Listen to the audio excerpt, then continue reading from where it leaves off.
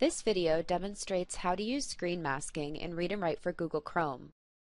To use screen masking in Google Docs, open the Read&Write toolbar and click the screen masking icon. Your screen will be tinted with a reading light that follows your mouse. You'll see a floating control box on your screen for easy access to customize the color, opacity, and other options. Click the gear to open the screen masking options. Here you can adjust the background tint and the reading light.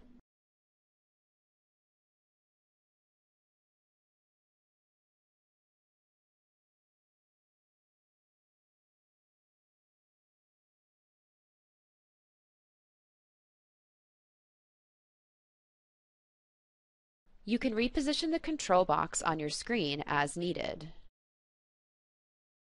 To turn screen masking off, click the center button or click the icon on the toolbar. To use screen masking on the web, open the Read&Write toolbar and click the screen masking option here. Screen masking is a useful tool for students who need help focusing on areas of a document or a web page.